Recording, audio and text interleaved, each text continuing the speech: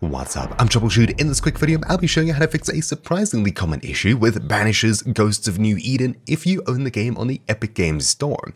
If when you start up the game it closes instantly, crashes, or when you get to the main menu and it asks you to press any key to continue, it crashes instead, how exactly do we fix this? Well, there's actually a super simple fix. Once again, this is only for the Epic Games Store version. If I find a fix for other platforms, you'll find them linked down below. What you need to do first of all is navigate to where you have the game installed. This is usually super easy. You can use Start and E to open up a new file browser, and by default it should be in C, Program Files, Epic Games, followed by Banishers Ghosts of New Eden, where in here we'll navigate into NWD, Binaries, Win64, and in here you'll find the main game's exe. What you need to do is right click this and choose Create Shortcut. For me it's hidden under here, over here. Then we'll click Yes if prompted with this error, and you'll find a shortcut either in the folder or on your desktop. What you need to do is locate the shortcut, right click, choose Properties, and in here, in Target at the very end, after the closing quote here, add a space followed by -Epic Portal as such, one word. Simply click OK. Then what you'll need to do is close the Epic Games Store if it's currently running. So you can just close the app, and from your start bar at the very bottom of your screen, if you see the Epic Games app either here or in the pop-up over here,